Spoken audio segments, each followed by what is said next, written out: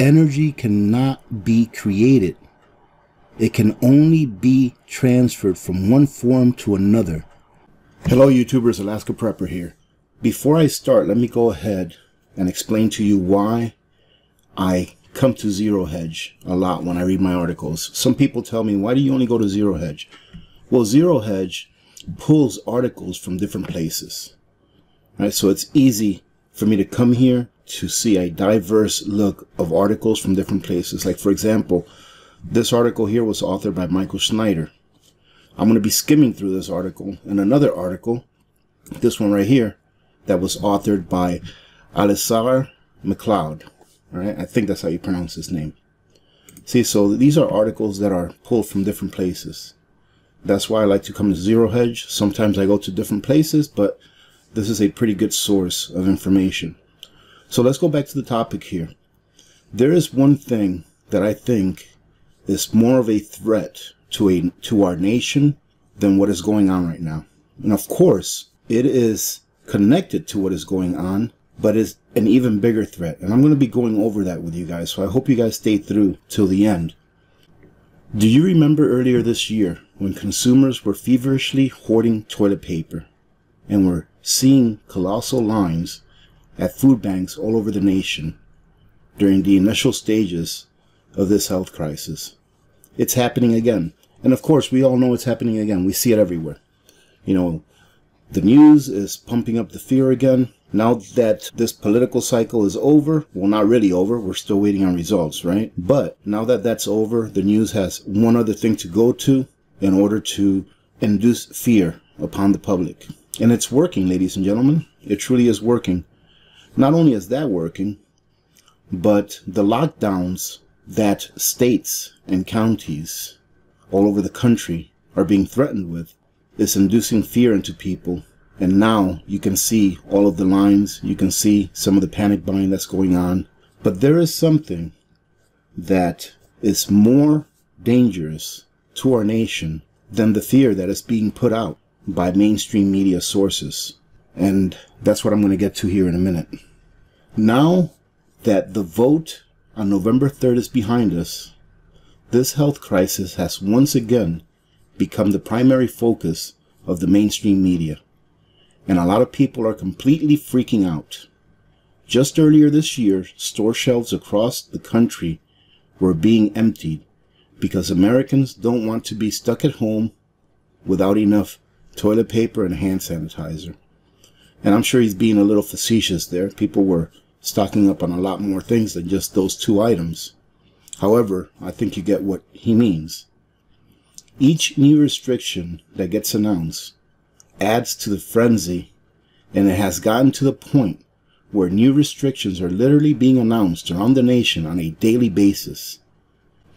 In California, supplies of toilet paper are being voraciously gobbled up by fearful consumers.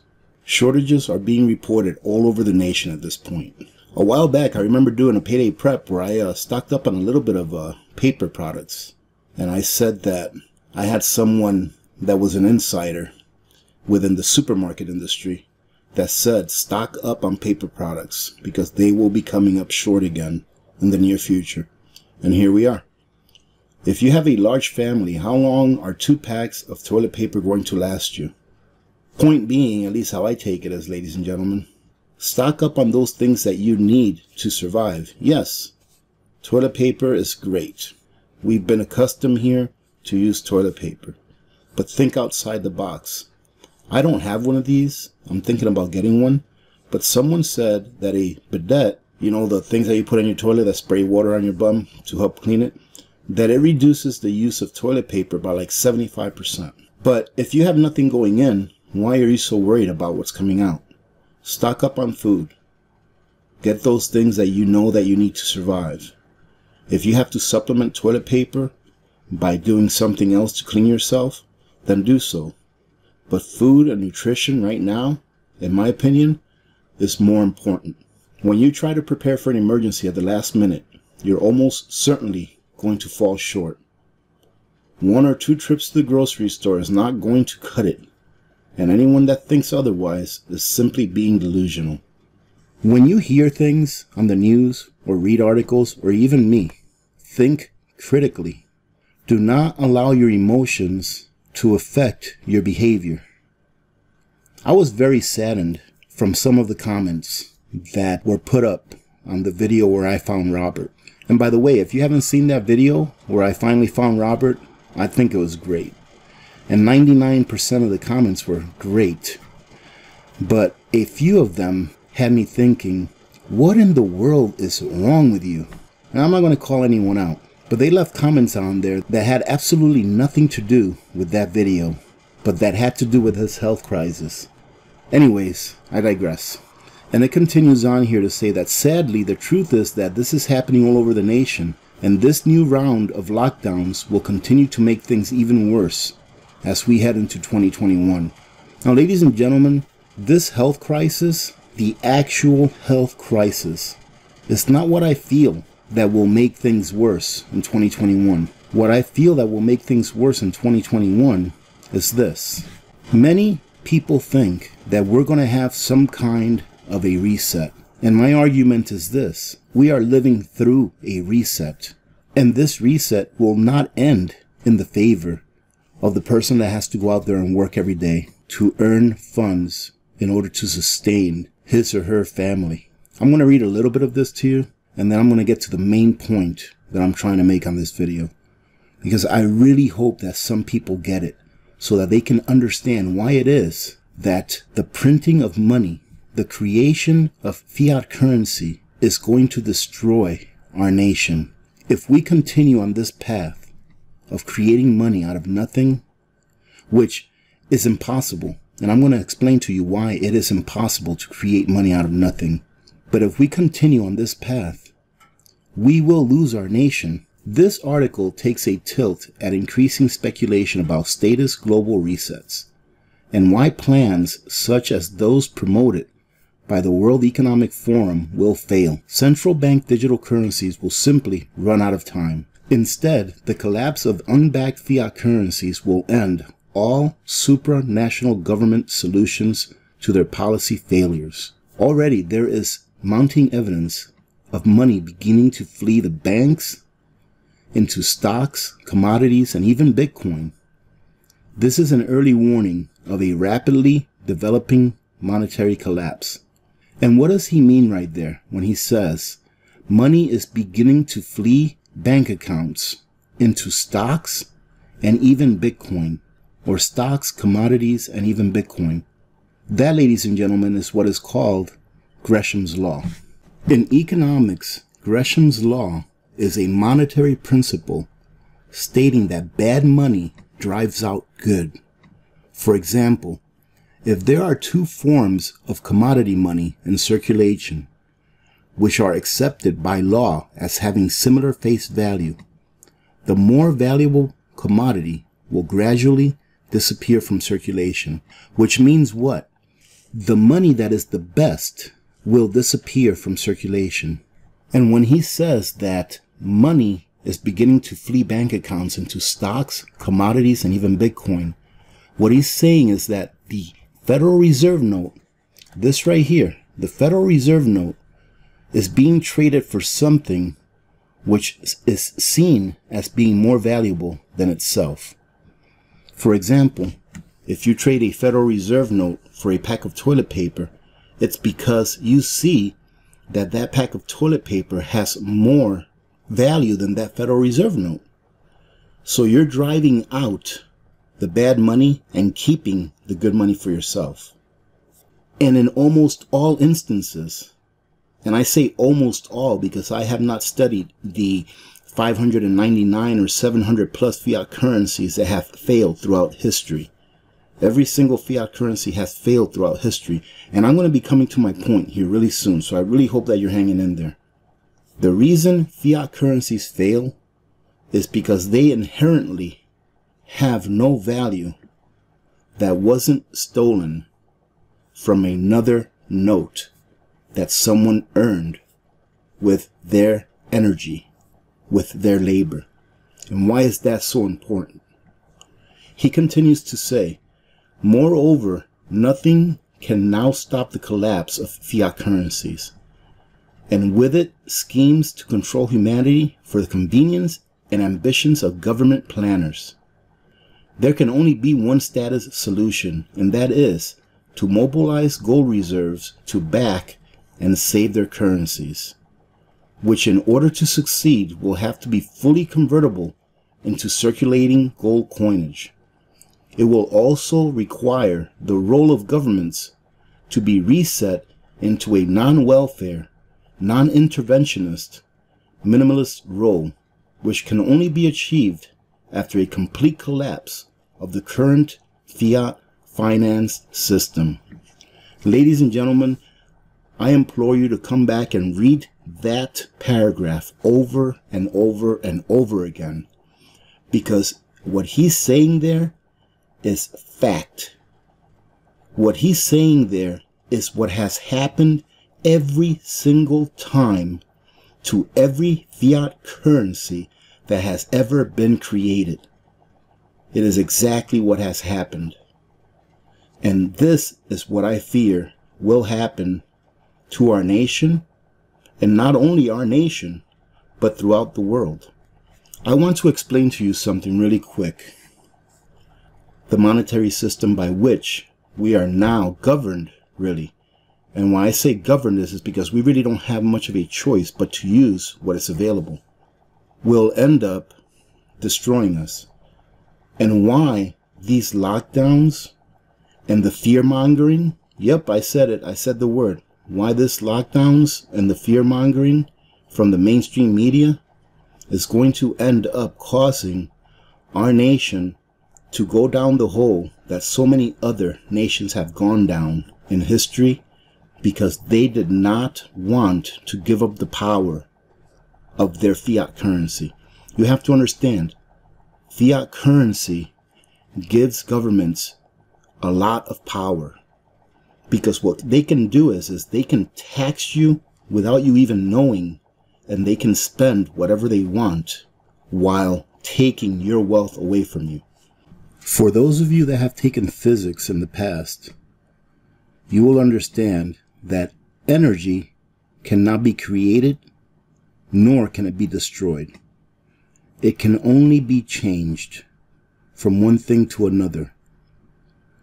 So putting it in the simplest terms that I can, imagine a house, a brand new house that was built from the ground up. That is something that was created. That is something that was built from wood, and it was built from metal, like for the screws that they use, for the nails that they use, for the copper wiring that they use, all these things, right? Well, before you can get the lumber to build that house, what had to be done first? Well, a tree had to be destroyed. You had to cut down a tree, ending its life. You had to cut it into dimensional lumber, and then you can go and build your house. So energy was not created. That house is full of energy. A tree had to be destroyed in order for the house to be created. How is it that locking people down and giving them money to stay home will create prosperity? It will not create prosperity, because the energy that is being given to them in the form of fiat currency is energy that was created out of nothing. And that's impossible. You can't create energy out of nothing. So what had to happen is that fiat currency that was created had to get its energy from somewhere. And where did it get its energy from? It got its energy from all of the other currency that people had already worked for, that people had already traded their energy for. So people go to work, they trade their energy for fiat currency so that they can in turn take that fiat currency and purchase different energy, different forms of energy, i.e. food, toilet paper. So if people are not producing, then what good are these fiat dollars going to do when there is no production value? I hope you understand what I'm saying. The main point is this: Energy cannot be created. It can only be transferred from one form to another. When you go to work, you are giving up of your energy in order to get a different form of energy. And what you receive in a fiat currency for your labor is not even energy. It is the promise that you will receive a different form of energy in the future. This right here is the national debt clock, and it has a lot of statistics on it, but mainly people look at it in order to take a look at the national debt. Now, $27,275 billion is currently our national debt. We won't talk about any of the other debts that we have, like unfunded liabilities, such as pensions, such as Medicare, Medicaid, things like that. We'll just talk about the national debt. What does that $27 trillion represent? It represents energy that we have borrowed from the future so that we can spend it in the now. That is what that represents. So when you look at that number, the United States has a deficit, an energy deficit of $27 trillion. Printing more dollars out of thin air will do nothing to solve this problem.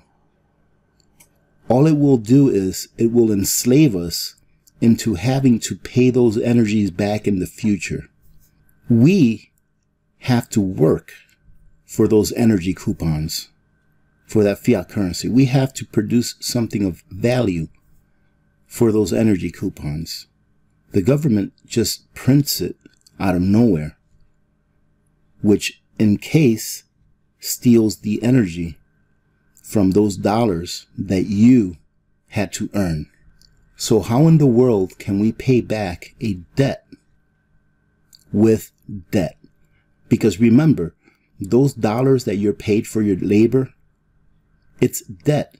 It is a promissory note that you will be able to purchase something with it that you need in order to live. How can you pay back debt with debt? And now you hear a lot of people talking that people should just get locked down in their homes and be given fiat currency so that they can live. Well, if there is no production, what are you going to do with that fiat currency? Eventually, it's going to take more and more and more fiat currency for you to be able to purchase those things that you need to live, because the production has gone down to a point where there are too much fiat currency notes circulating to accommodate the amount of goods that are available to purchase with those fiat currencies. I remember a story from the Weimar Republic that a person went to a bread shop with a wheelbarrow full of money, and he left it outside because he went inside to settle how much he was going to have to pay for that loaf of bread. When he went back outside, all of the money that was in the wheelbarrow was on the sidewalk, but the wheelbarrow was gone. Why? Because the value of the wheelbarrow, the energy that it costs someone to make that wheelbarrow, was a lot more than what the fiat currency inside of that wheelbarrow was worth. That is what would happen to our currency should we allow our nation to continue to be locked down and stop producing. Ladies and gentlemen, I'm sure that all governments around the world have the solution. The government will take care of you. They'll take care of producing the food. They'll give you your little fiat currency and you can go and buy what they tell you you can buy that month or that week with whatever they give you. And as time goes on, that fiat currency will become more and more worthless. Why? Because the more that is printed, the more that is borrowed from the future, the more that things will cost in the now, and the more that we will have to pay later on.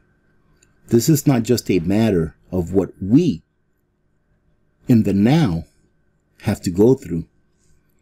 but it is also a matter of what our children and grandchildren will have to pay back. When production is shut down and real things are not made and money is printed out of nowhere, we will not be able to sustain our economy.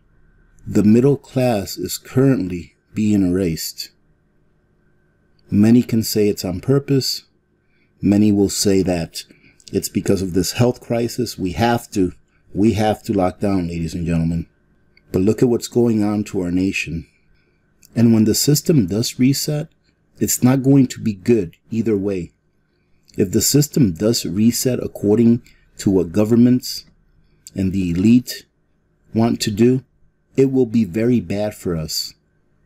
They will have total control over our lives. And if the system resets the way that nature intended it to reset, it will be very painful for everyone. People will lose everything. I'm talking about millions of households having to give up their homes, losing their cars, losing their jobs. That is what will happen when the system naturally resets. Governments are trying to induce fear into the population so that the population can follow the government's lead. Why? Because government is there for one thing and one thing only. It's there for government. All right, ladies and gentlemen, I really hope that someone got something out of this. I hope that I explained it in a way that maybe made a little bit of sense. I hope you guys have a great day, and I hope to see you tomorrow during our live stream at 12 noon Alaska time. And I want to say thank you very much one more time to all of you.